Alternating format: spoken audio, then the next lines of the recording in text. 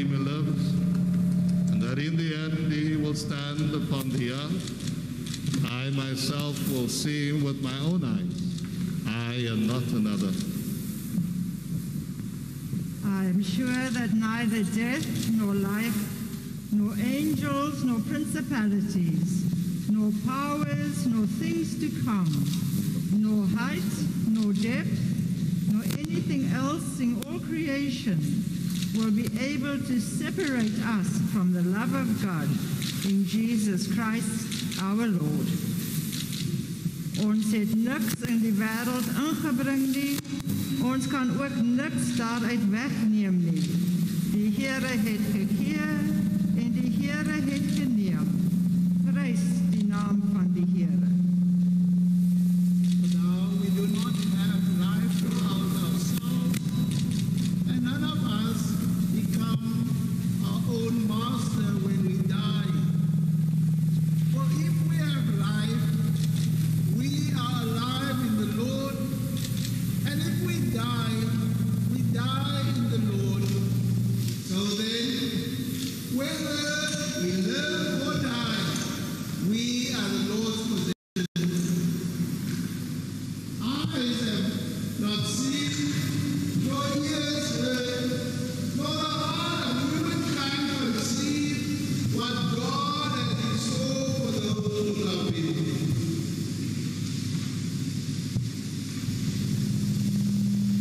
We believe that Jesus died and rose again, and so it will be for those who died as Christians. God will bring them to life with Jesus. Thus we shall always be with the Lord. Comfort one another with these words.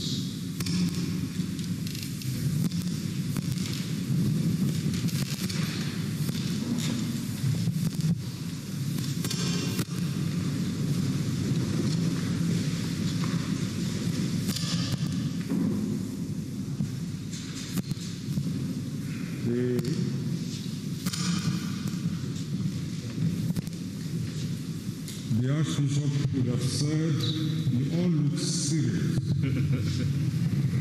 And he would have said, you all look beautiful. Happy New Year. Happy New Year, Archbishop. Now turn to the person next to you and say, God loves you. Not more than that, God loves you. God loves you, Bishop Michael. Yes.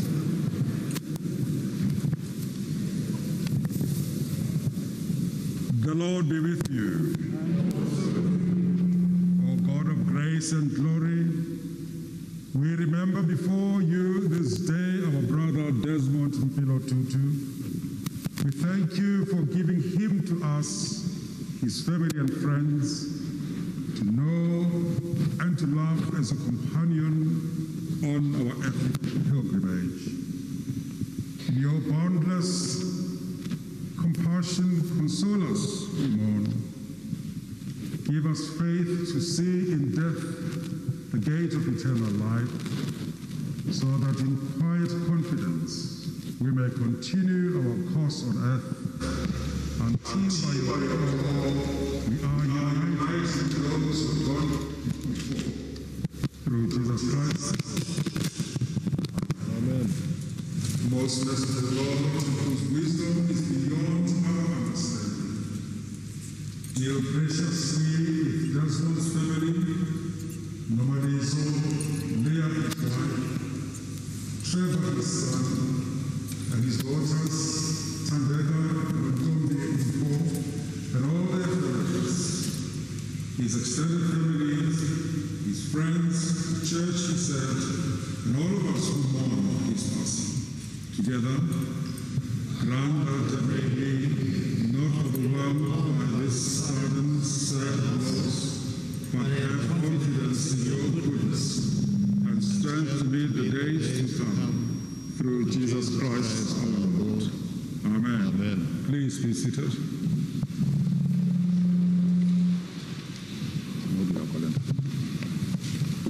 And so, beloved, in that spirit of you are beautiful and God loves you, I welcome you Malaya and the family, our President, Chief, representative of all the people of our land, our Archbishop and Presider Thabo, and our guest preacher who came all the way from Durban the day before, Bishop Michael Nuttall. And so as we gather in this moment, I just want to be mindful that we have brevity of time, and yet we still want to do this time of fond farewell and joyful celebration in a way that while it is trying to be expeditious, that we also give quality of time as we are present here. And so I ask that every person who has a part in the liturgy, there where your name is mentioned, anticipated, and do come forward. And nobody will be calling you. You are familiar with where your name is in the liturgical script, and so I ask that you be mindful of that. We're also very cognizant of the many, many multitudes who would have loved to have been here on this occasion. And so in their absence, we acknowledge them, be they in the lullies of our land, the people out there in Bazana, people in Constantia, in Aiduchwa, in Solo, and all other places where we are gathered. We pray that there in Beijing, in Havana, in Brixton, and in Palestine, and wherever you are listening and viewing, we pray that you will gain sustenance from this moment. So in conclusion, I just want to remind us of Miss Billie Holiday. She could have been referencing Father Desmond Tutu when she sang that song, Crazy, He Calls Me. And she said, like the wind that shakes the bough, He moves me with a smile. It's that Tutu smile from the heart of God, that one love heart that calmed and focused those who saw it in person or saw it in the media, in photographs, in television. And we recognize that smile reminded us and emphasized in life that, and I quote again, the gorgeous Billie Holiday, the difficult I'll do right now, but beloved, the impossible will take a little while. And so, as Archbishop Thabo has reminded us and refrained from our recent history, our beloved who live life to the full, that we are beautiful, because a child of God, Desmond Tutu, assured us by his ways and words that God loves us. And so God be praised.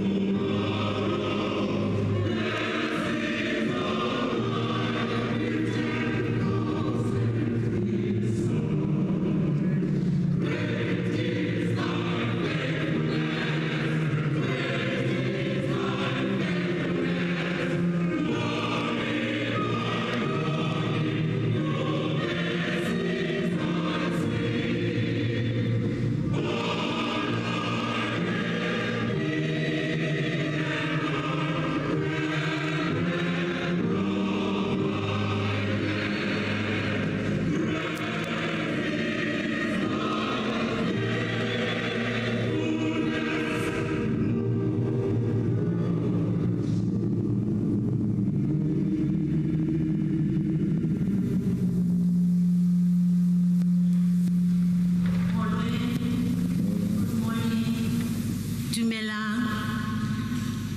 I am standing here representing those who called the one we come to lay to rest, Daddy, Kulu, Malume, Boy, and the one whom he affectionately called Hoho.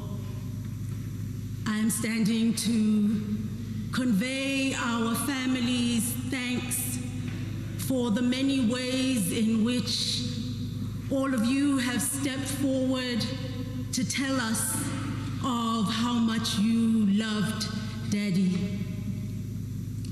I want to first apologize for all of us as a family because we have received so many messages on all kinds of media, and we haven't been able to respond to all the prayers and good wishes that we have received.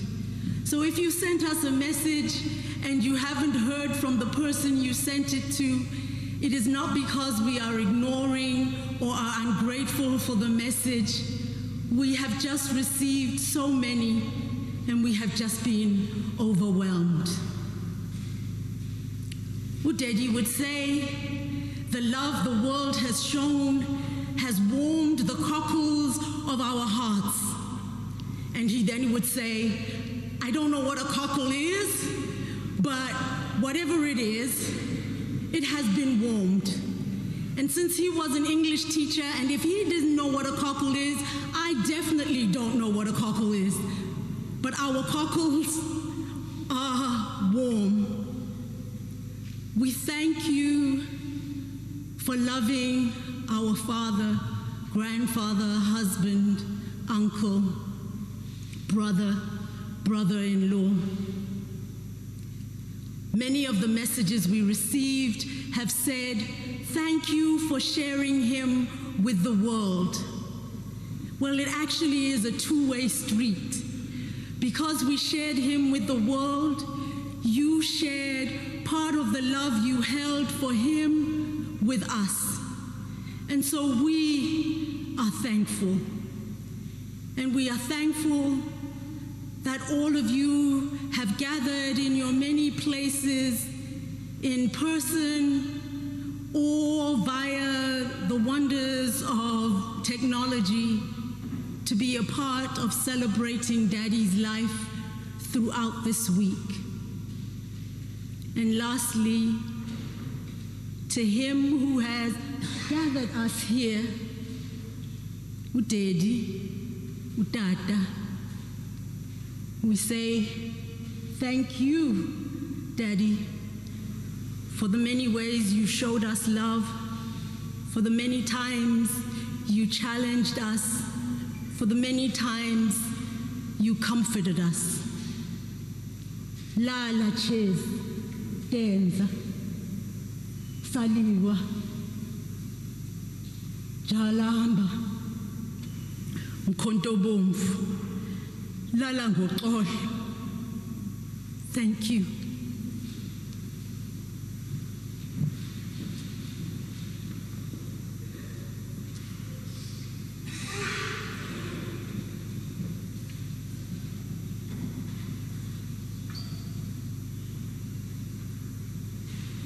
For inviting me to give this short tribute at the beginning of this service for Archbishop Desmond Tutu. I want to start with sending my condolences, and those of all Anglicans around the world, to Mama Leah, to Trevor, to Tandeka, Nontombe, and Mpuru, those who will miss him most, and those who were closest to the Arch. And then I want to say that for myself or any Archbishop of Canterbury to give a tribute to the Archbishop is like a mouse giving a tribute to an elephant. For Archbishop Desmond Tutu lit up the world. South Africa has given us so much in the last 30 years. So much in this extraordinary example of the Rainbow Nation. and two giant figures that tower over the world, President Mandela and Archbishop Desmond Tutu. We are so grateful. In all the messages I've received from around the world, the numerous WhatsApps, the most striking common theme has been where people have said, when we were in the dark, he brought light. And that light has lit up countries globally that were struggling with fear, conflict, persecution, oppression, where the marginalized suffered. He never ceased to speak prophetically. He never ceased to speak powerfully. He never ceased to shed light. Many Nobel Prize winners' light fades with time. His grew brighter. And his light was the light of Christ. And that is why his light will go on shining, because it is the light of Christ. The Christ who sent him, whom he served, who gave him courage, and who means that his light is not extinguished. The arch is not someone who one will speak of as was, but who is shedding light for those on the edge and who suffer to this day and in the future. May God rest his soul and bless his family, and may God bless South Africa.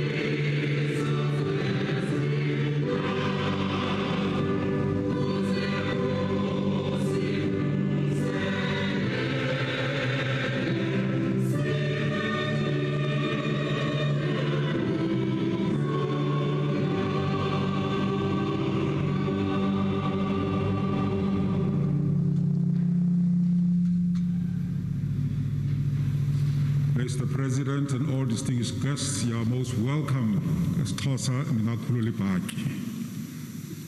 Hallelujah, Christ is risen.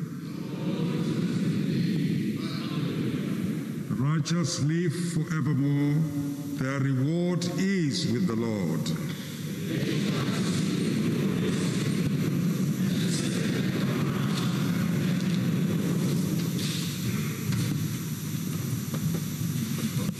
Blessed be God, Father, Son, and Holy Spirit. So we pray the collect to purity, Almighty God, to whom all hearts are open, all desires known, and from whom no secrets are hid. Cleanse the thoughts of our hearts by the inspiration of your Holy Spirit, that we may perfectly love you and worthily magnify your holy name, through Christ our Lord.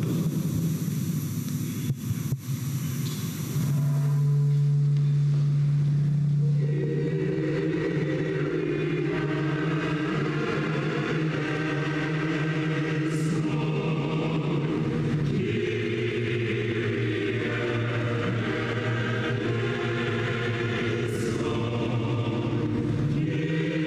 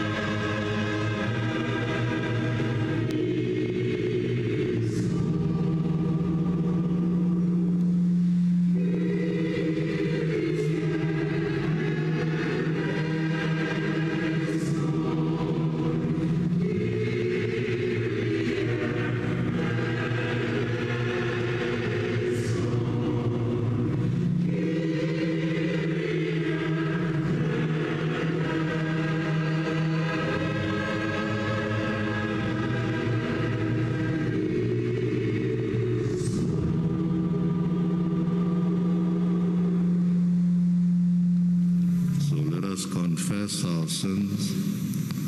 Almighty God, our Heavenly Father, in penitence we confess that we have sinned against you through our own fault, in thought, word, and deed, and in what we have left undone. For the sake of your Son, Christ our Lord, forgive us all that is past, and grant that we may serve you in newness of life, to the glory of your name.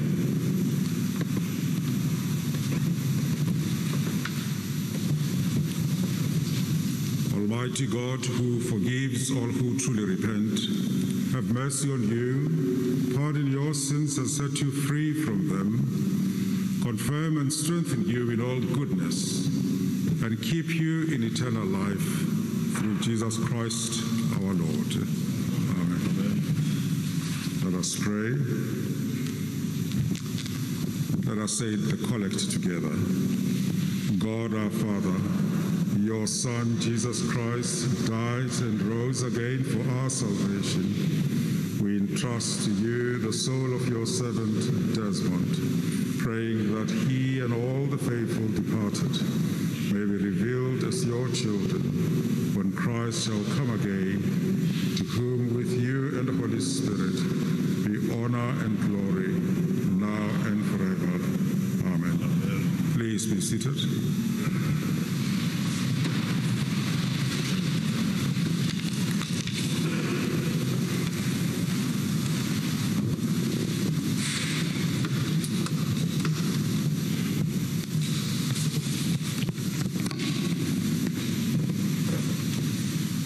The first reading is from the book of Micah, chapter 6, verses 6 to 8.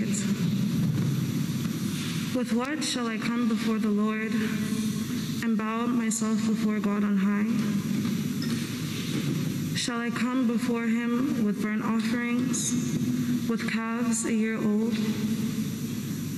Will the Lord be pleased with thousands of rams, with tens of thousands of rivers of oil? Shall I give my firstborn for my transgression, the fruits of my body for the sin of my soul? He has told you, O mortal, what is good.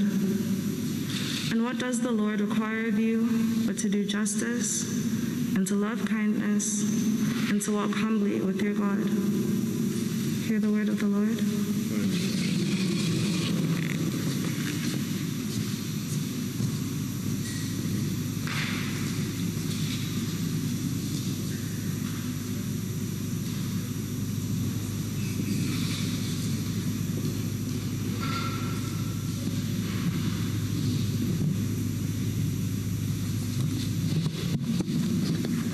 The psalm appointed for today is Psalm 116, verses 9 through 17. Read responsively, the congregation will respond with bold. Precious in the sight of the Lord. I believed that I should perish, for I was sorely troubled, and I said in my alarm, everyone is a liar.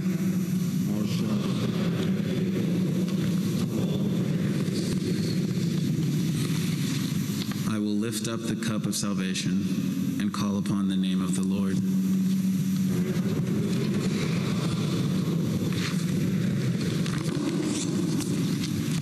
Precious in the sight of the Lord is the death of his faithful servants.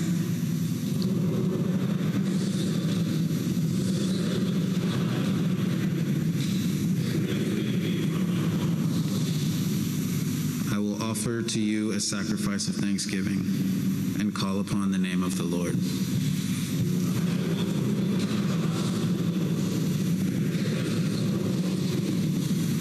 In the courts of the house of the Lord, in the midst of you, O Jerusalem, Alleluia.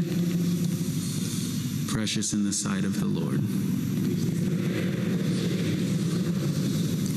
Glory to the Father, and to the Son, and to the Holy Spirit, as it was in the beginning, is now, and will be forever.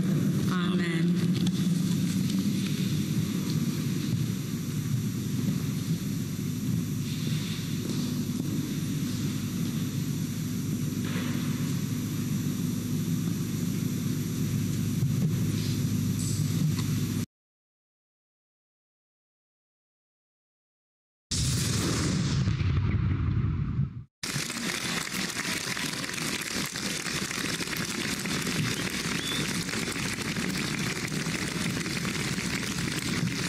Thank you.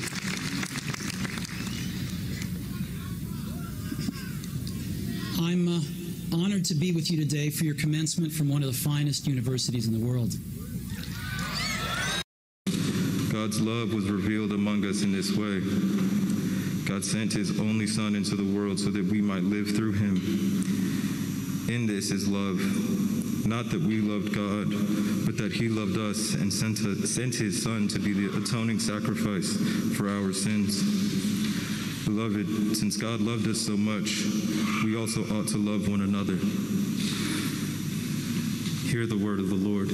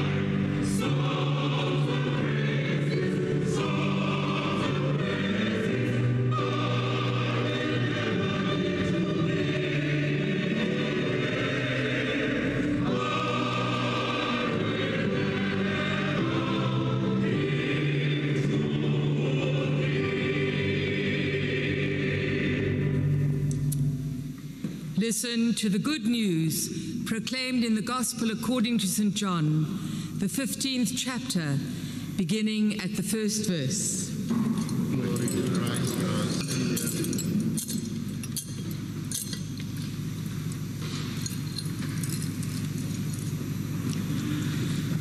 Jesus said, I am the true vine, and my Father is the vine grower. He removes every branch in me that bears no fruit. Every branch that bears fruit, he prunes to make it bear more fruit. You have already been cleansed by the word that I have spoken to you. Abide in me as I abide in you. Just as the branch cannot bear fruit by itself unless it abides in the vine, neither can you unless you abide in me. I am the vine, you are the branches. Those who abide in me and I in them bear much fruit, because apart from me you can do nothing. Whoever does not abide in me is thrown away like a branch and withers. Such branches are gathered, thrown into the fire, and burnt. If you abide in me and my words abide in you, ask for whatever you wish, and it will be done for you. My Father is glorified by this, that you bear much fruit and become my disciples. As the Father has loved me, so I have loved you. Abide in my love. If you keep my commandments, you will abide in my love, just as I have kept my Father's commandments and abide in his love. I have said these things to you so that my joy may be in you and that your joy may be complete. This is my commandment, that you love one another as I have loved you. No one has greater love than this, to lay down one's life for one's friends. You are my friends if you do what I command you. I do not call you servants any longer, because the servant does not know what the master is doing. But I have called you friends, because I have made known to you everything that I have heard from my Father. You did not choose me, but I chose you, and I appointed you to go and bear fruit, fruit that will last, so that the Father will give you whatever you ask him in my name. I am giving you these commands so that you may love one another. This is the gospel of Christ. Praise to us, our Lord.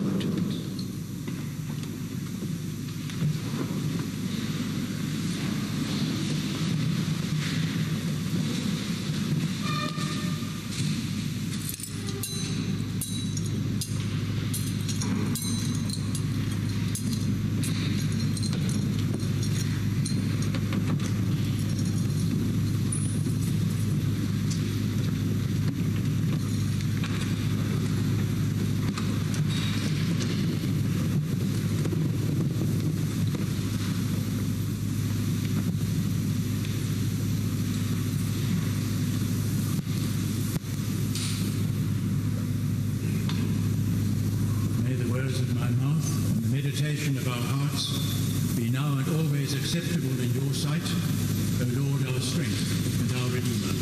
Amen.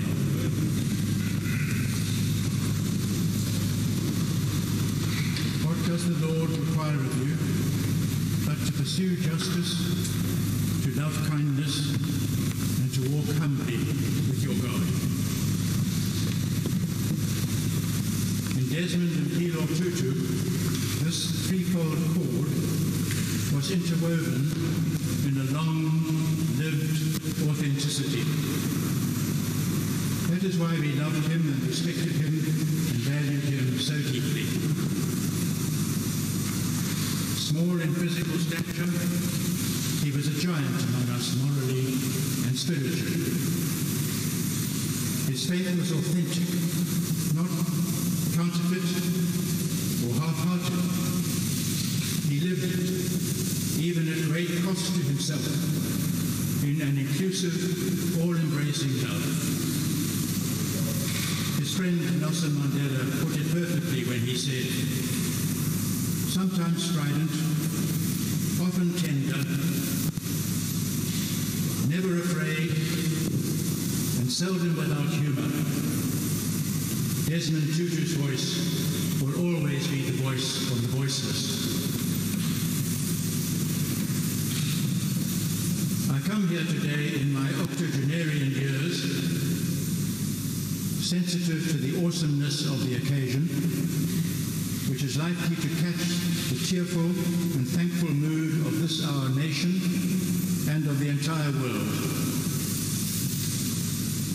I come in response to the expressed wish of my Archbishop and friend, for it was he who asked me some years ago to do this at his funeral. How could I refuse such a request? Such an honor.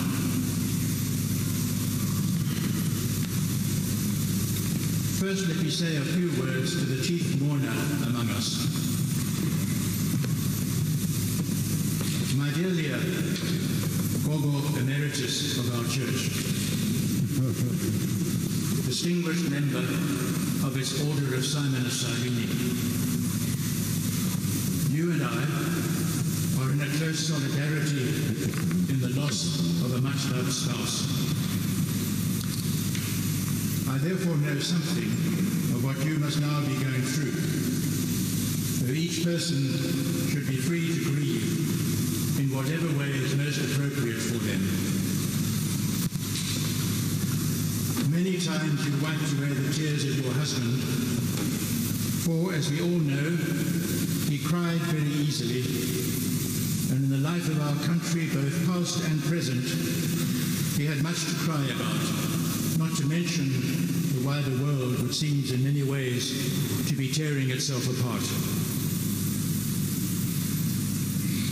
Today, we are here to try, in a small way, to wipe away your tears. Though tears are, of course, a very necessary part of our grieving. Allow me to give you and your family a comment which was sent to me for my comfort, and which I found helpful in the strange twists and turns of my own grieving. Grief is not a disorder, a disease, or a sign of weakness. It is an emotional, physical, and spiritual necessity. The price you pay for love. The only cure for grief is to grieve.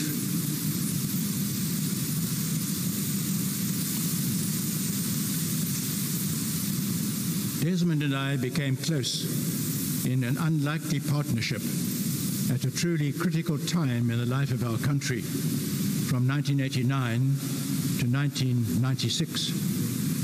He as Archbishop of Cape Town, and I as his deputy, when as Bishop of Natal, I was elected by my brother bishops to be also what is called Dean of the Province.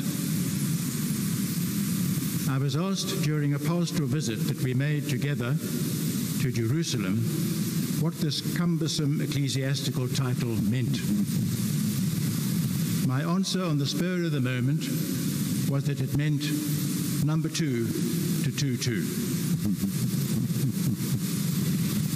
The nickname stuck. But more importantly, at a deeper level, our partnership struck a chord, perhaps in the hearts and minds of many people. A dynamic black leader and his white deputy in the dying years of apartheid, and hey presto, the heavens did not collapse. We were a foretaste, if you like, of what could be in our wayward, divided nation. What does the Lord require of you but to pursue justice, to love kindness, and to walk humbly with your God? Allow me briefly to unpack each of these qualities in relation to our esteemed Archbishop. First, pursue justice. Desmond was not on some crusade of personal aggrandizement or egotism, though he often and disarmingly admitted that he loved to be loved. And what is wrong with that? Do we not all love to be loved? It is a human craving from the moment we are born. But no, Desmond's response to grave injustice came from the depths of his being, and often in response to what he called the divine nudge. Listen to what his favorite prophet, Jeremiah, wrote. There is in my heart, as it were, a burning fire shut up in my bones, and I am weary with holding it in, and I cannot.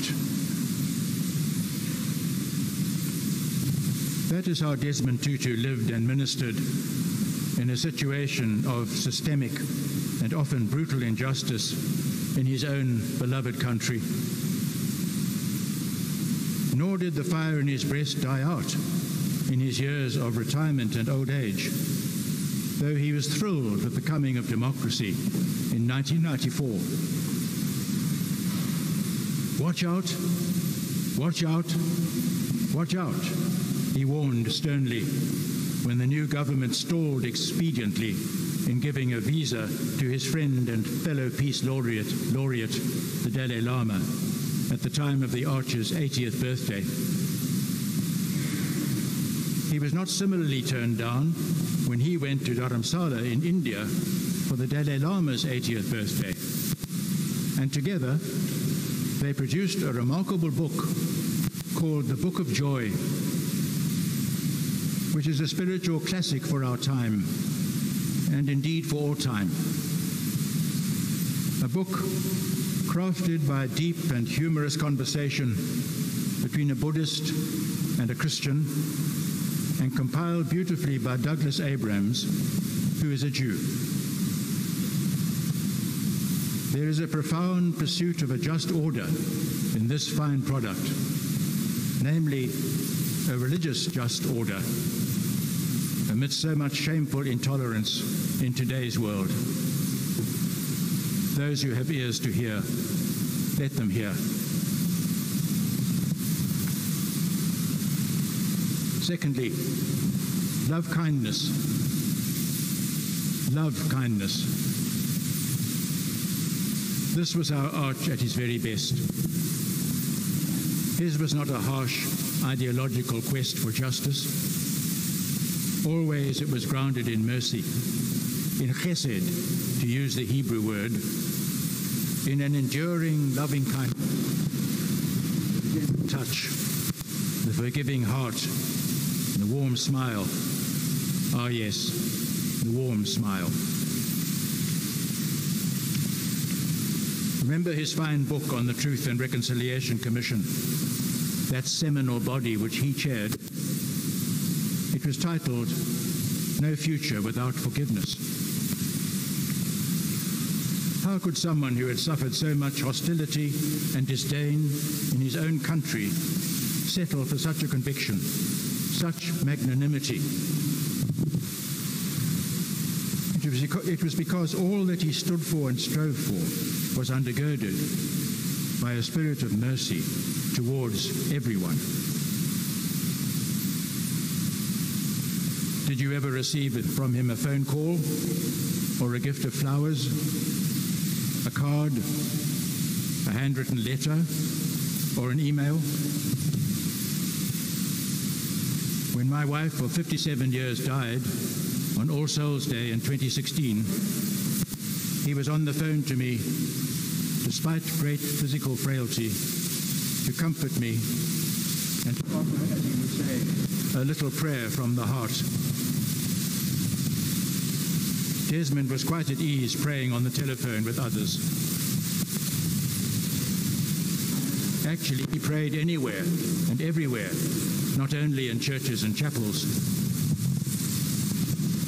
He also so wanted to be at Dorry's funeral, Dorry being my wife, and was truly pained that ill health prevented him. The flowers, of course, arrived.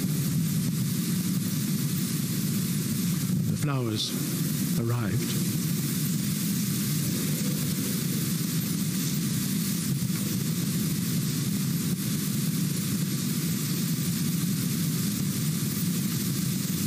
It is a painful and beautiful memory for me.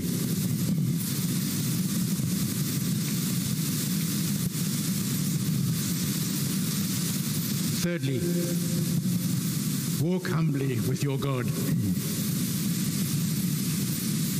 Here is the mystery of the interior pilgrimage of the soul. There were 3 P's about our Archbishop.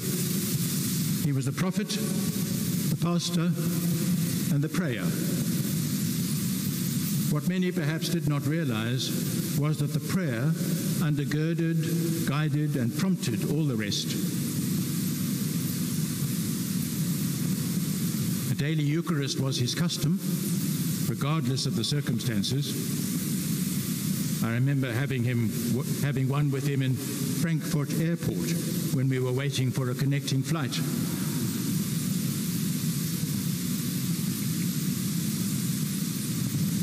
It is utterly appropriate that his funeral service today is immersed in what we call a Requiem Eucharist. And it would be his wish that all of us be free to receive the sacred body and blood of Christ at this Eucharist in memory of him. Desmond was not only immersed in the liturgical prayer of the church, he was also up at 4 every morning to pray, to meditate, to contemplate, and to intercede. In his intercessory work, he would engage in what Julia called a cook's tour around the whole world. In his prayer, the world was his parish, and surely that was appropriate for a holder of the Nobel Peace Prize. So I give you, in memory of this holy and very human man, this humane person, this humane leader, a threefold chord which we too can try to emulate. Pursue justice, love kindness, and walk humbly with your God. I conclude this intertwined sermon and eulogy with the words of a personal praise song, looking back on our Archer's remarkable life and held in awe by his going from us now. Yo, Desmond Mpilo Tutu, born and raised where the gentle Botswana live, land of the Kameeldoring tree and the wide, wide vlakte. His mother, a domestic worker, his father, a teacher, polio survivor, TB survivor, visited unforgettably in hospital by one Trevor Huddleston, CR. Bright child, living in the shadow of the great injustice.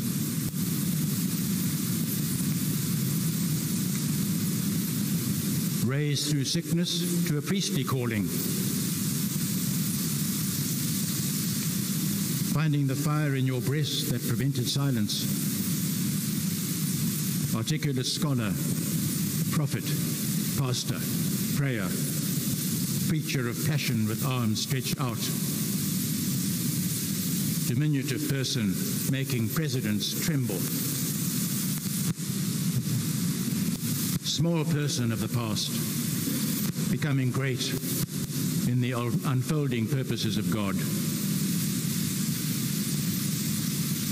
Yo, Mbishopi, learning the art in Mountain Kingdom, being greeted Khotso Ntate, visiting parishes in Basotho blanket, astride a hardy horse, learning the harder way in the city of gold, the bitter irony of red carpets abroad and icy stairs back home, learning to lean on God and the safety valve of an irrepressible, self-deprecating humor. Voice of the muted multitude, son of the dark, mysterious land, called at the height of crisis to the Cape of Storms, to transform it into the Cape of Good Hope. Mbishopi omkhulu.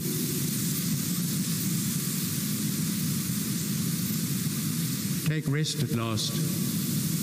Lala Gashle, our dear friend, the Arch. You have tended the wounds of noble strife, the wounds of Ubuntu. Enter now into the full embrace of the great and generous God you served.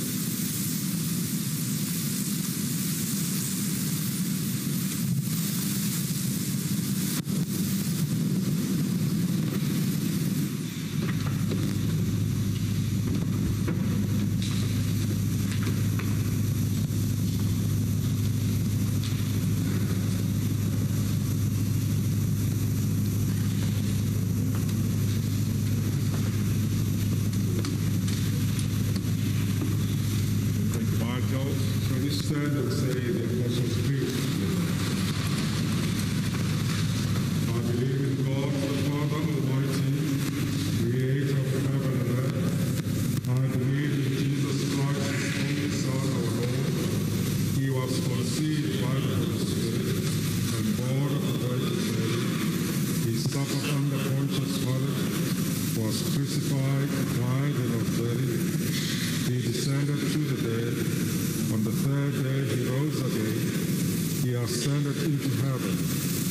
is seated at the right hand of the Father. He will come again to judge the living and the dead. I believe in the Holy Spirit, the Holy Catholic Church, the communion of saints, the forgiveness of sins, the resurrection of the body, and the life everlasting. Amen. Let us sit or kneel for the prayers.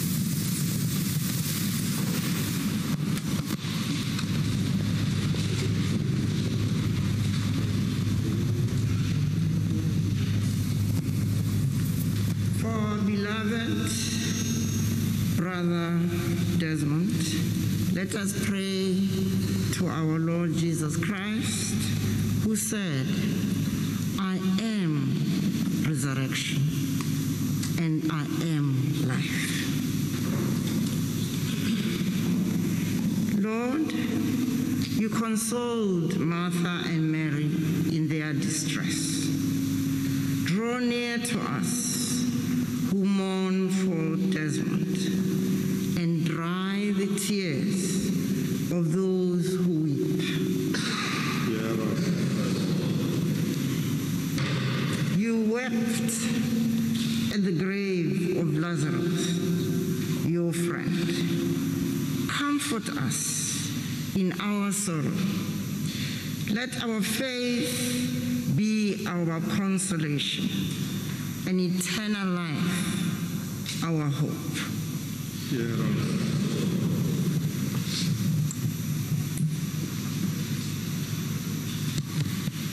You raised the dead to life. Give to our brother eternal life.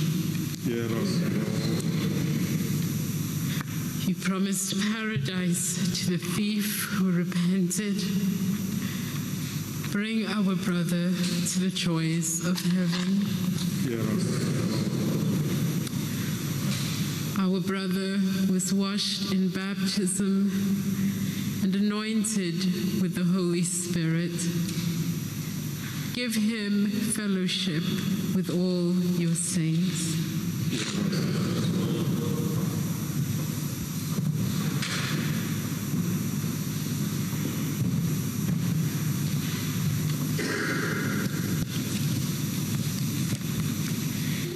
He was nourished by your words and fed by your sacraments.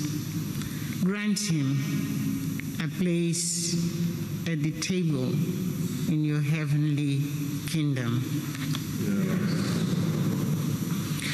He was ordained and consecrated for holy service in your church, proclaiming the message with persistent faith, whether the time was favorable or unfavorable, convincing, rebuking, and encouraging with the utmost patience in teaching. Speak to him the words of welcome and commendation. Well done, good and faithful servant. Enter into your rest.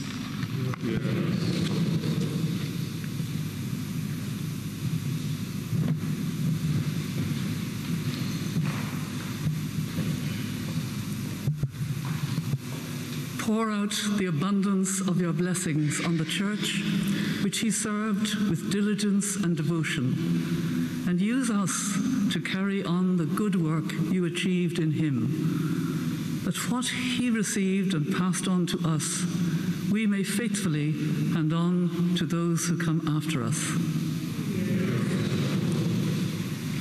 Lord Jesus Christ, we commend to you our brother Desmond, who was reborn by water and the Spirit into your holy death and glorious resurrection. Grant that his death may recall to us your victory over death, and be an occasion for us to renew our trust in your Father's love. Give us, we pray, the faith to follow where you have led the way, and where you live and reign with the Father and the Holy Spirit to the ages of ages.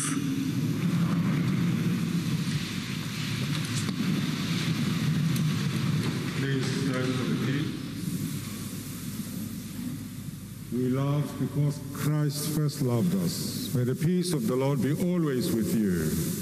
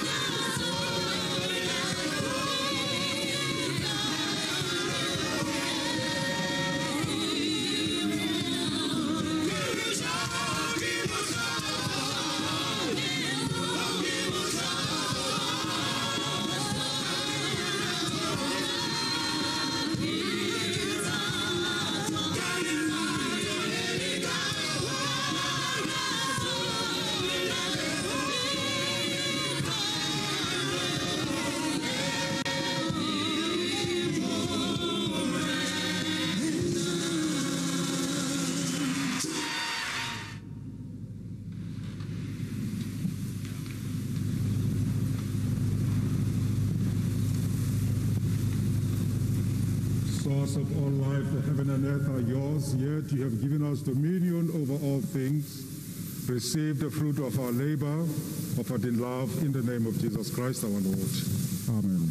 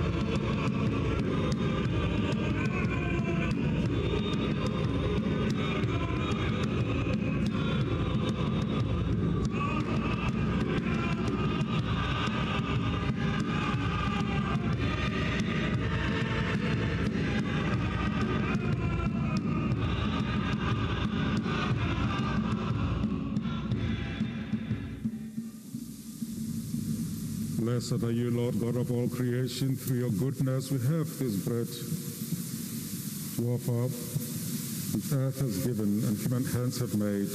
For us it becomes the bread of life.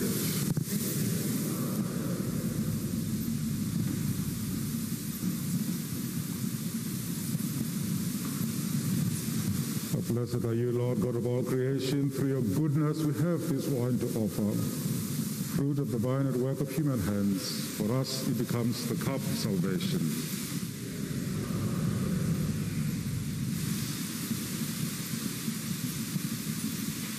The Lord be with you. Lift up your hearts. Let us give thanks to the Lord our God. Kufanelekile yiyo umsebenzi wethu usiwenza ngovuyo amaxesha onke nakuzo zonke indawo. Ububulela kuwe Nkosi mawethu asezulwini. Thixo unamandla onke ongunaphakade. UYesu Kristu kuphela kunyana wakho iNkosi yethu. Because through him you have created everything from the beginning and formed us in your own image. Through him you have delivered us from the slavery of sin when he gave him to be born as man, to die on the cross, and to rise again for us. Through him you claimed us as your own people when you enthroned him with you in heaven, and through him sent your Holy Spirit, the giver of life. And no doubt ons want hij het zij opstandig doorschouwt en die dood oordeel, en verdriet en van hoop verbaat. Door zijn oorwinning dat hij onze eeuwige leven gegeven en ons van die gebondheid aan zonde en vrees voor de dood verlost, tot die heerlijk vrijheid van de kinderen van God. Therefore, with angels and archangels, and with all the company of heaven, we acclaim you and declare the greatness of your glory. We praise you now and forever, saying,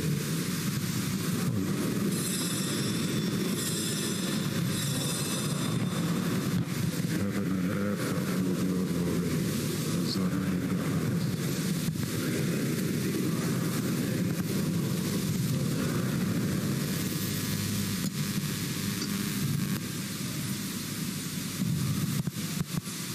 Hear us, Father, through your Son, Christ our Lord, and through him accept our offering of thanks and praise, and send your Holy Spirit upon us and upon these gifts of bread, so that it may be to us his body and his blood.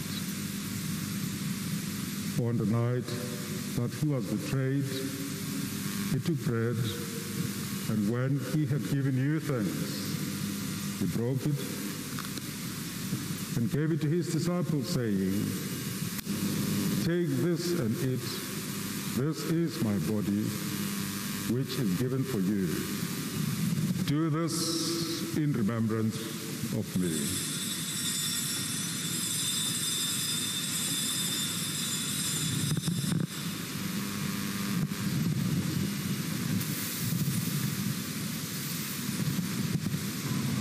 So too after supper he took the cup, and when he had given you thanks, he gave it to them, saying, drink of it, all of you, for this is my blood of the new covenant, which is shed for you and for many for the forgiveness of sins.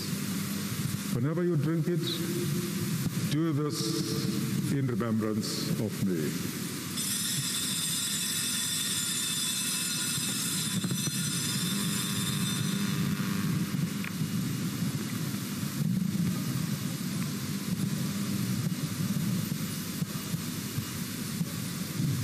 So we proclaim the mystery of faith. Christ is died, Christ is risen, Christ will come again. Holy Father, with these your gifts, we your people celebrate before you this one perfect sacrifice of Christ our Lord. He is rising from the dead, and he is ascending into the glory of heaven. Gracious Lord, accept us in him, unworthy though we are, so that we who share in the body and blood of your Son may be made one with all your people of this and every age.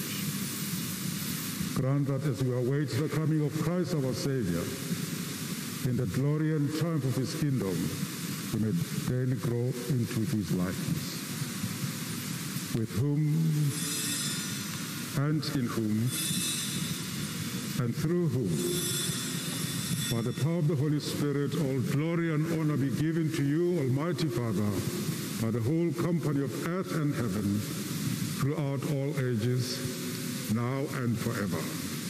Amen.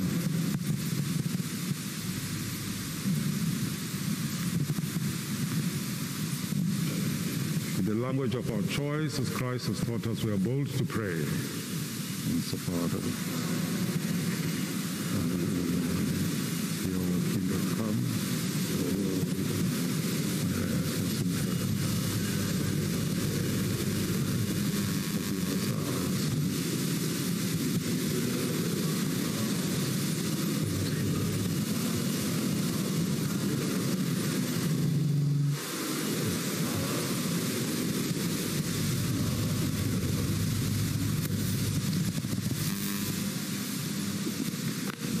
Buhabe berbungatang, hasualan milwa kristena.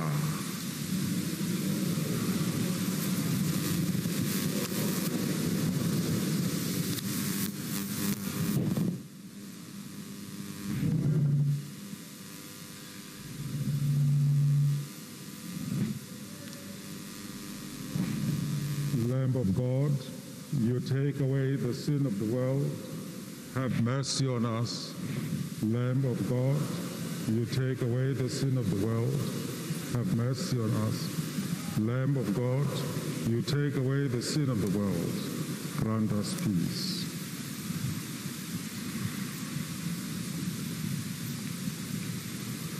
Kom nader en ontvang die lichaam van onze Here Jesus Christus, wat hy vir u gegee het, en sy bloed, wat hy vir u gestort het.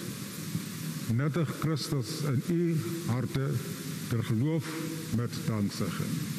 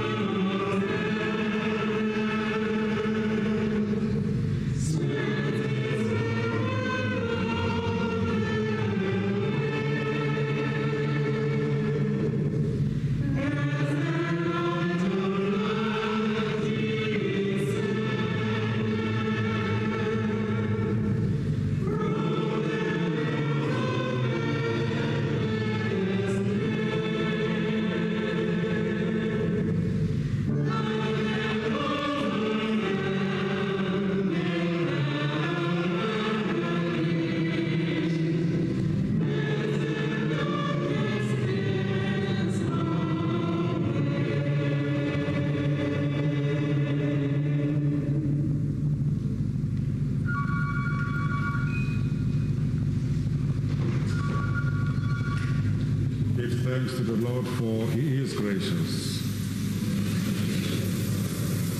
Together, gracious God, we thank you that in this holy sacrament you have given us a foretaste of your heavenly banquet.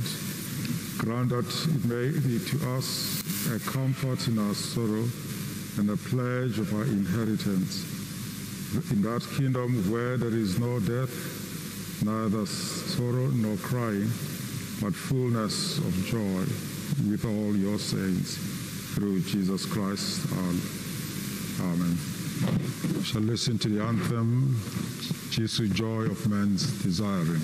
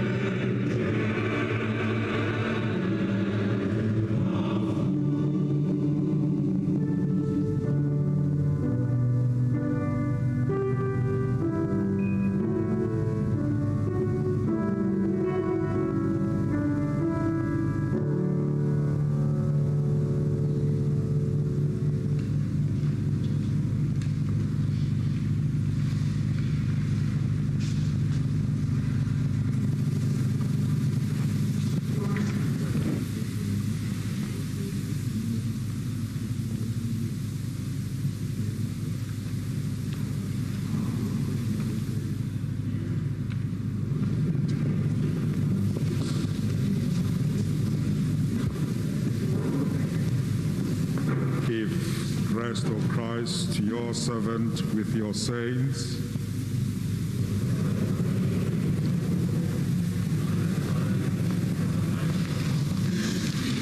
You only are immortal, the creator and maker of all.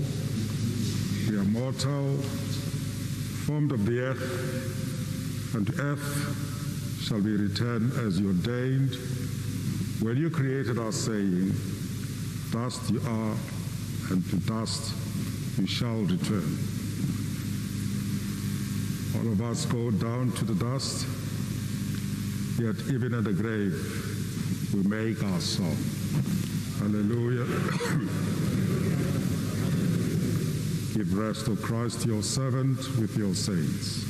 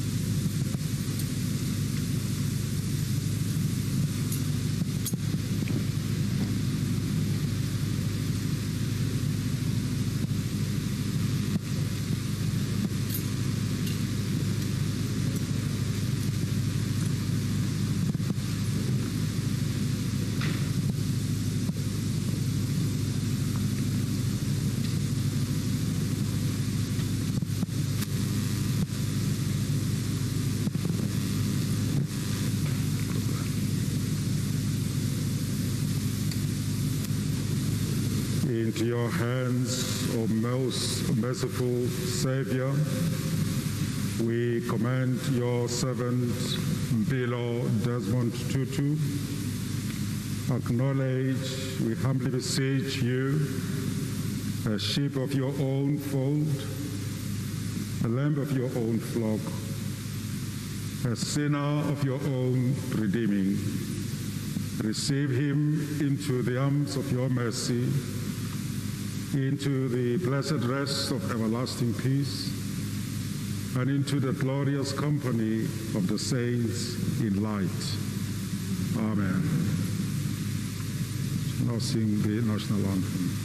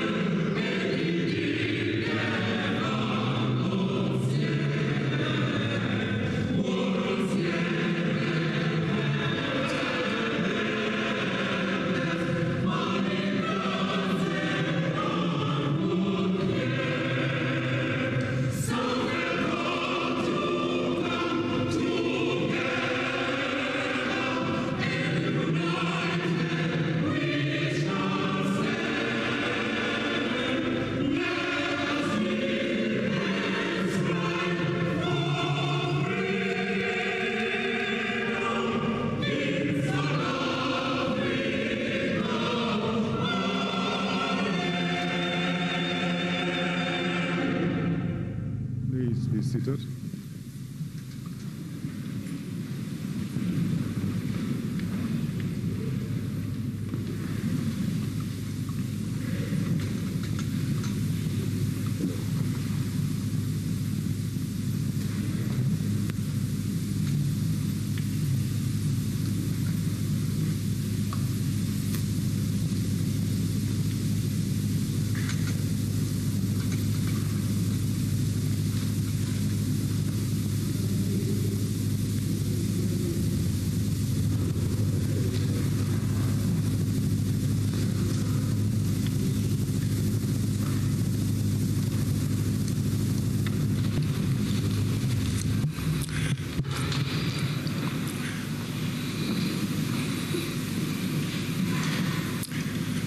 It is an honor and the privilege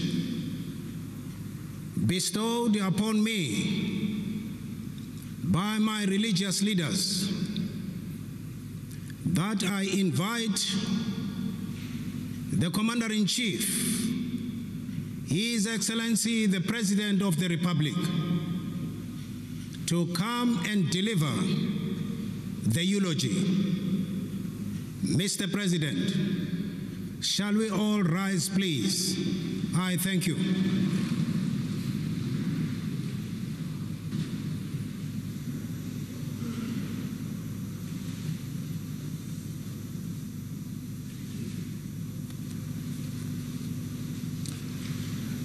Let us be seated.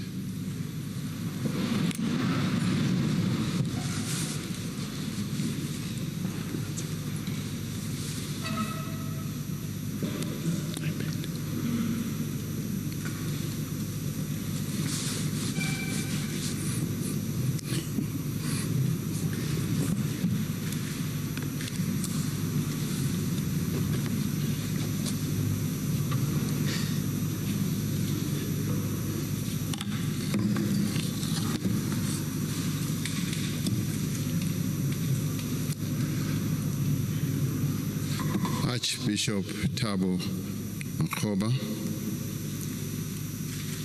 in your capacity as Program Director,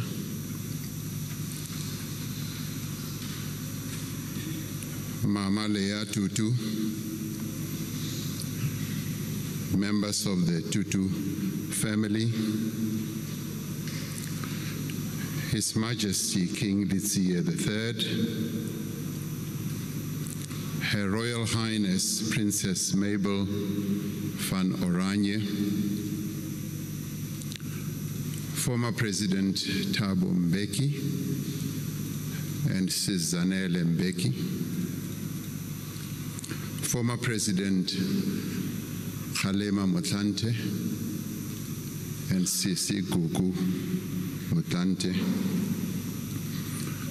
former Deputy President Phumzile Mlambo Ngcuka and my brother Bulelani Ngcuka, former President of Ireland, my dear sister Mary Robinson, Mama Gracia Machel, ministers, Acting Chief Justice Raymond Zondo, Premier of the Western Cape, Alan Winde, Executive Mayor of the City of Cape Town, Mr. Hill Lewis, Reverend Michael Guida, Dean of Cape Town, the leadership of the Anglican Church of Southern Africa, retired Bishop Michael Nuttall, leaders of the faith of all denominations that are here present, leaders and representatives of political parties, General Ruzani Mapanya, Chief of the South African National Defence Force, veterans of the liberation organizations, and fellow mourners. Archbishop Makgoba, soon after the passing of our father, I went to visit Mama Leah Tutu and the family. And after that visit, some journalists were standing outside and they asked me, will the Archbishop be given a Category 1 funeral? I said, of course it will be a Category 1 funeral. But then I added, with religious characteristics. And may I say that today, you may well have written another chapter in government orders and processes of what a a Category 1 funeral with religious characteristics is. And thank you very much. I've just seen it for myself.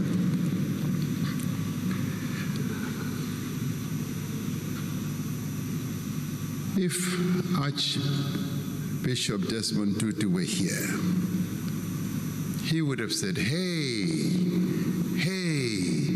why are you looking so glum, so unhappy?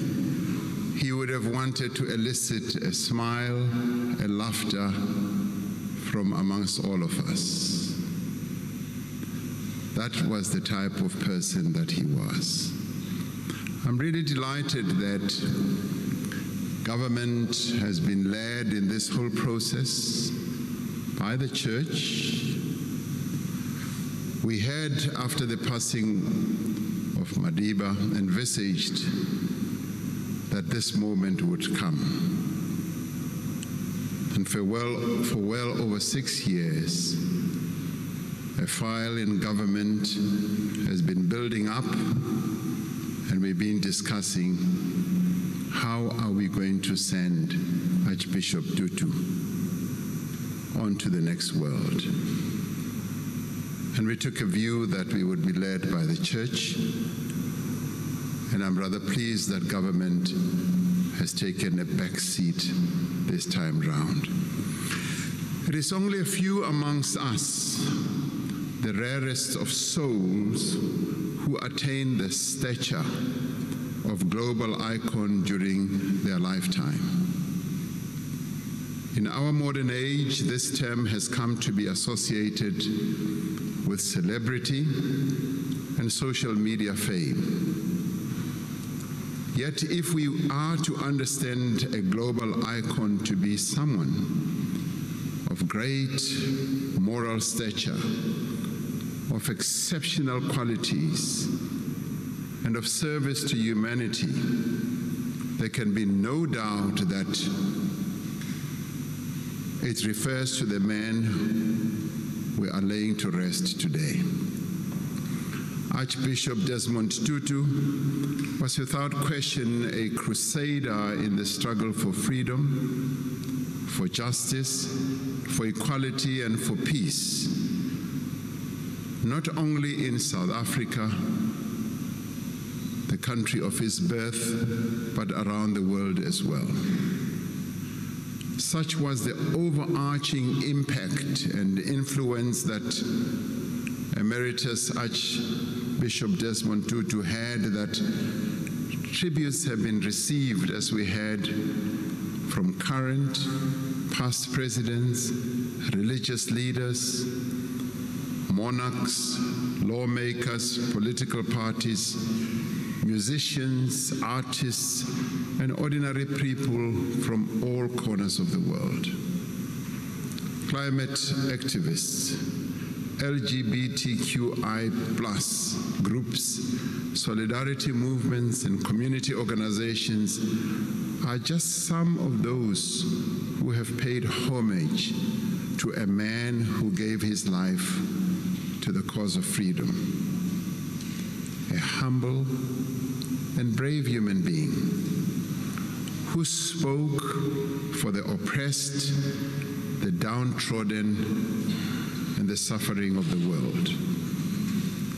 In doing so, he walked in the footsteps of his mentor, Father Trevor Huddleston, one of the many heroic champions of freedom in our country and on our continent. How fitting is it that his parents named him Mpilo when he was born, meaning life. In his life, he enriched the lives of all those that he met and all those who got to know him. Over the past week, we've had many moving accounts, and we've also seen many images of Desmond Tutu's life.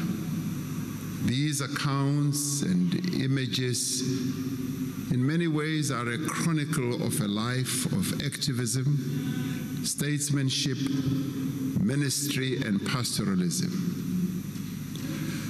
There is one image taken in 1989 at the protest march here in Cape Town. In the black and white photograph, we see Archbishop Desmond Tutu and the late Professor Jakes Gerwel alongside him, glaring defiantly at a cordon of police who were armed to the teeth, just inches away. Their mission, that is the police, was to stop the march from proceeding. It is a striking photograph that captures the steely determination of the arch to challenge the authority of an unjust, illegitimate, and repressive regime. It was a vivid depiction of the confrontation between right, represented by those who were marching for democracy, and might, represented by the men in the uniform of the apartheid police. That photograph brings to mind the words he spoke following his arrest in 1988 during a clergy-led protest against the crackdown on anti-apartheid groups. Bible in hand, he told a news conference he would continue with his defiance. We are not defying the law, he declared. We are obeying God. There is the famous image taken in 1996 during the hearings of the Truth and Reconciliation Commission of our arch. His head bent over folded arms, his shoulders weighed down by the deep tragedy and the unspeakable cruelty that was being told of the apartheid crime.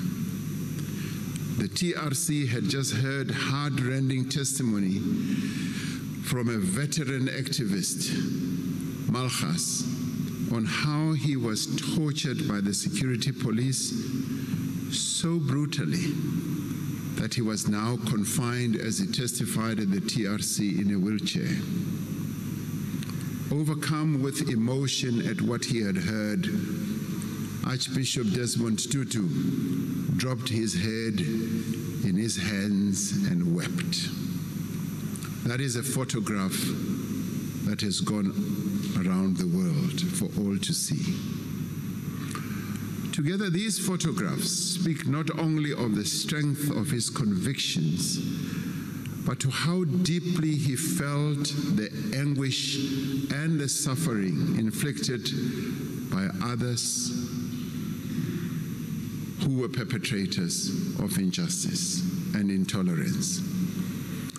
There are the many images we have of him speaking to crowds, his arms stretched out as though embracing them or looking serenely up to the heavens. He was a man with a faith as deep as it was abiding. For him, opposing injustice, standing up for the oppressed, defying unjust laws, was God's work. Destiny had anointed him a champion of the immortal cause of justice. He took to heart and lived the words of the book of Proverbs, chapter 31, verses 8 to 9, which says, "Speak out for those who cannot speak, for the rights of all the destitute. Speak out, judge righteously, defend the rights of the poor and the needy." He was not content to decry apartheid at conferences or benefit concerts or international forums. He was there with the freedom fighters, confronting the apartheid regime, and comforting its victims. He was not content to preach about social justice from the pulpit. He was with the homeless, the helpless, the persecuted, the sick and the destitute, in the streets, in the shelters, and in homes. He embraced all who had ever felt the cold wind of exclusion, and they in turn also embraced him. He sought to emulate Jesus Christ, who embraced all those whose society looked down upon and rejected.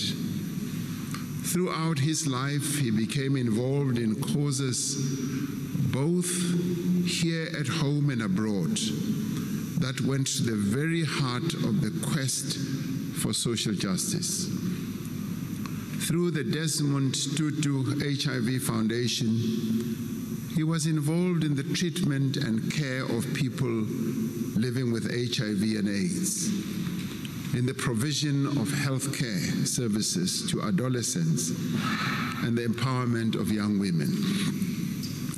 He was an outspoken supporter of the Palestinian cause, and in 2014, he wrote a powerful article calling on the Israelis and Palestinians to find each other and to make peace.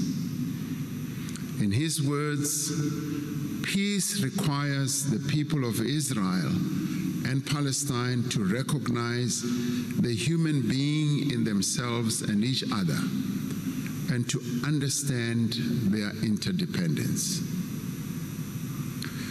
He advocated for the LGBTQI+ rights and decried all forms of violence and discrimination against this community. Speaking of hate crimes perpetrated against the LGBTQI+ community, in a powerful video message marking 20 years since the World Conference on Human Rights, he said, "I oppose such injustice with the same passion that I oppose apartheid." One of the causes that was dear to him and less well known to many of us was campaigning together with Her Royal Highness Mabel van Oranje, who is here with us today, against child marriage across the globe.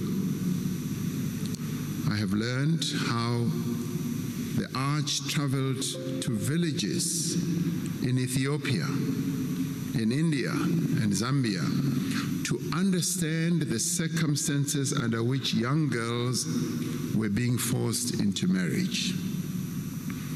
He also took up this cause with the elders. Mary Robinson, part of the elders, is here. Mama Gracia Marcel is also here. The group of senior leaders brought together by President Nelson Mandela in 2007.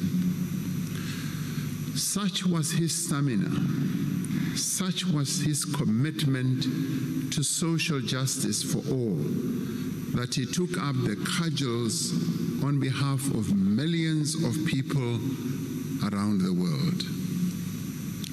Many would know his name, but many would not.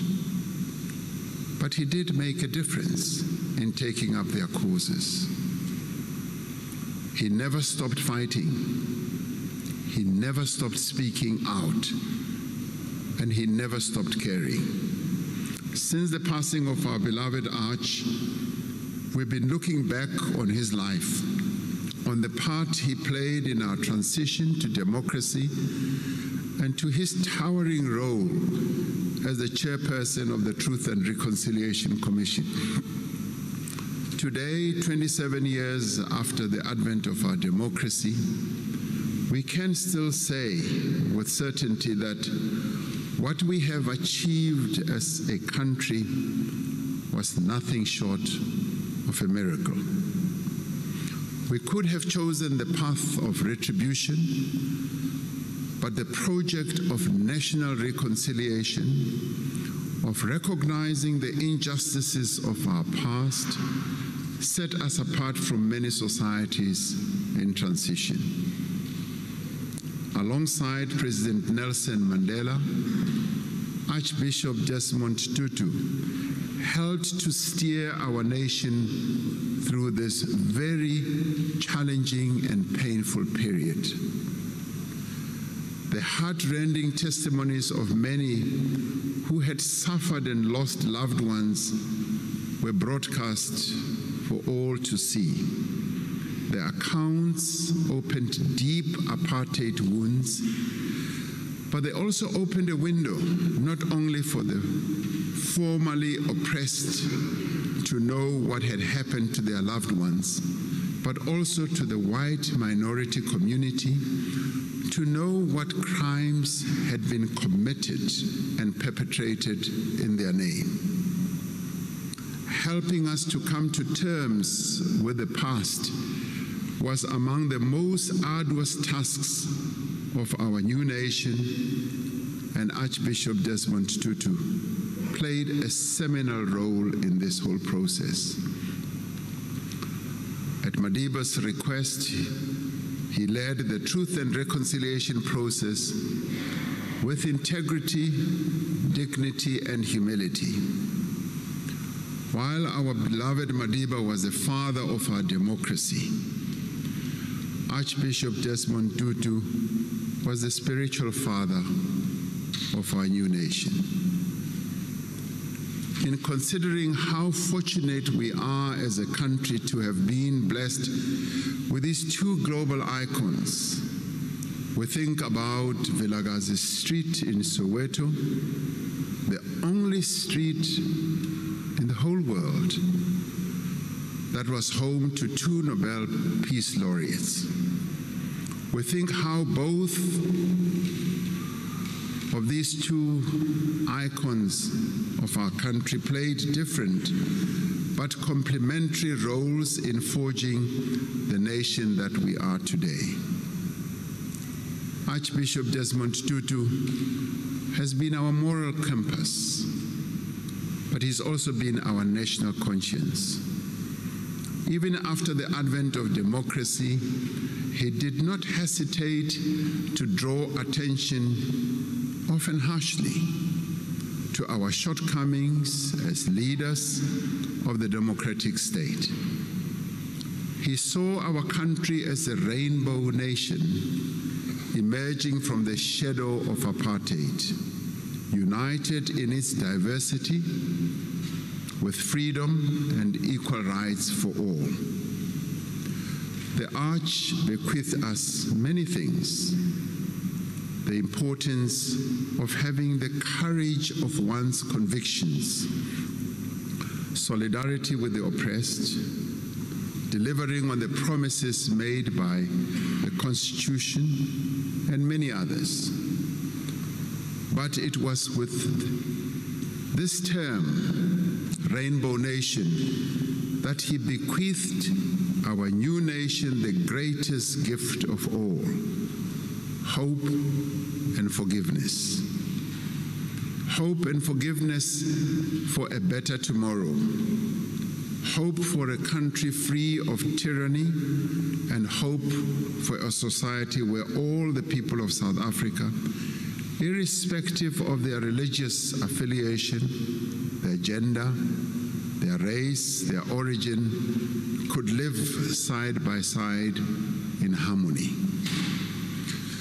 When he first spoke about us as a rainbow nation, South Africa was a different place, and we were going through a very difficult time. We are still finding our feet on our long road to nationhood. He has left us at another difficult time in the life of our nation. Problems and challenges abound, and they are everywhere. Poverty and inequality, racism, homophobia, gender-based violence, crime and corruption have left many people disenchanted. There are times when he felt let down, and yet he never lost hope. The most fitting tribute we can pay to him, whoever and wherever we are, is to take up the cause of social justice for which he tirelessly campaigned throughout his life. Archbishop Tutu has left a formidable legacy, and we are enormously diminished by his passing. His life straddled an epoch in our country's history that has now come to an end. Though we say goodbye to him today with the heaviest of hearts, we salute our beloved Arch for all that he did to help build this nation. We thank him for giving us hope, for reminding us of our responsibility as a people, but more especially also as leaders, and for giving us a reason to believe that we are and that we can be a true rainbow nation that he spoke about. We celebrate him for what he was, life, mpilo. To Mama Leah and the family, our nation shares in your sorrow. On behalf of the government and the people of South Africa, we thank you for sharing your husband, your father, your brother, uncle, and grandfather with us. We know it was not easy, and yet you did so willingly.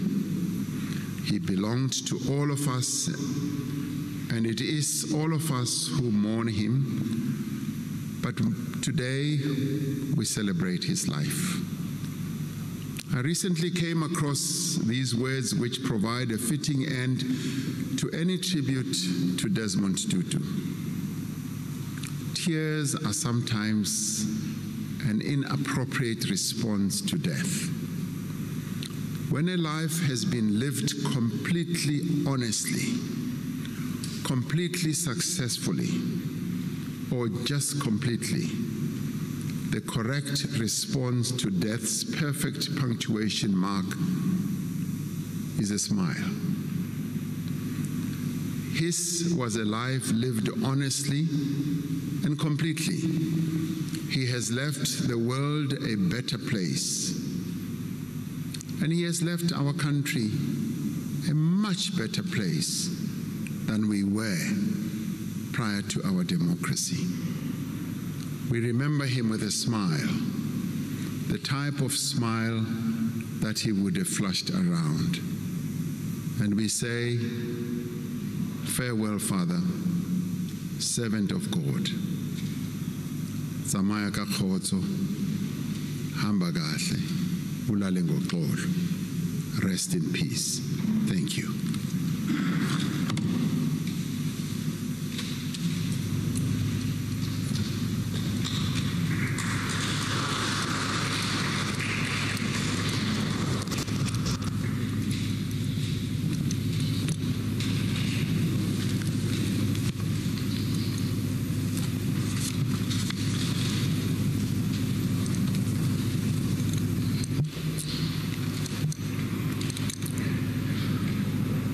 We now call upon the Chief of the South African National Defence Force, General Rosani Mapshanya, to hand over the national flag to the Commander-in-Chief.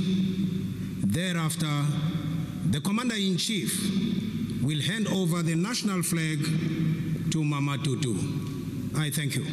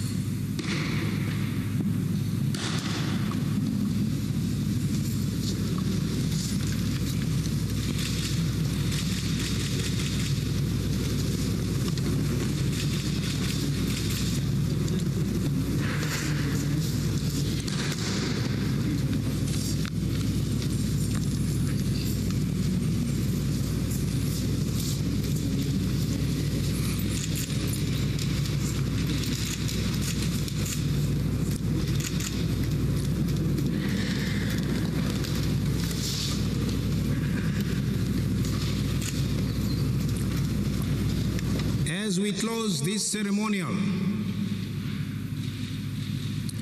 the arch was a great soul, a truly wonderful example of gift, grit, and gumption.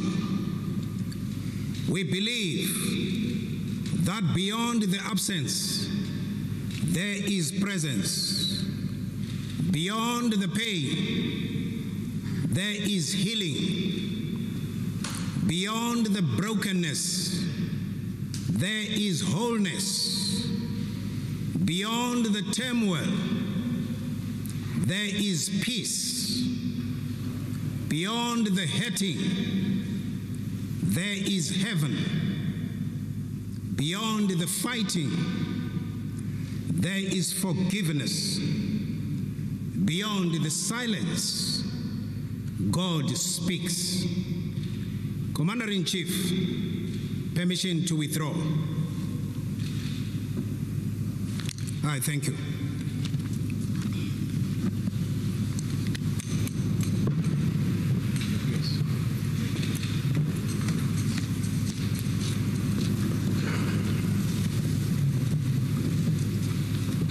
Thank you so much. I was told I shouldn't thank the president, but thank you for your homily. Thank you so much.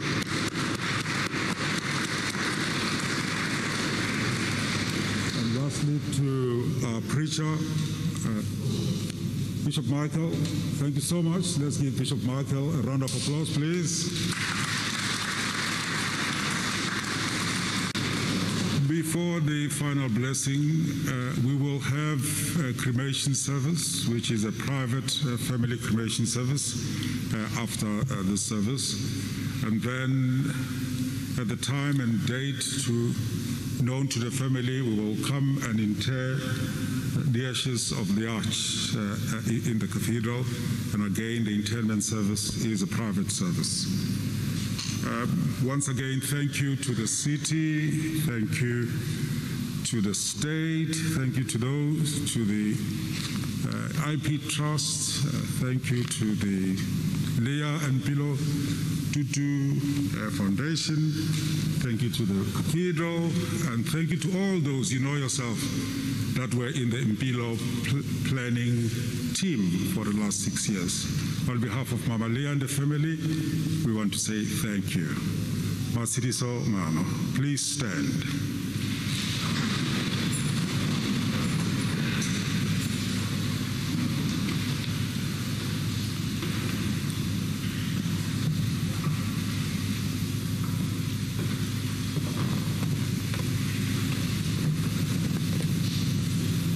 Our help is in the name of the Lord. Blessed be the name of the Lord. The God of peace, who brought again from the dead our Lord Jesus, the great shepherd of the sheep, by the blood of the everlasting covenant, make you perfect in every good work, to do God's will, working in you that which is well-pleasing in God's sight. And the blessing of God Almighty, the Father, the Son, and the Holy Spirit be amongst you and remain with you always. Amen. Before I do with its multiple hallelujahs, may I just also recognize that our Archbishop has carried the lion load of an immense challenge that he has finally summited very gracefully with Solomonic wisdom, and I think it would be so beautiful if we give him some love. So I refer you to the liturgy that I hinted at, the Alleluia. It's 4 syllables, not a sturdy English 2 ones. So focus on that when we come to that. Alleluia, Christ is risen. You're going to go that way. Let us go forth in the name of Christ. Alleluia, alleluia.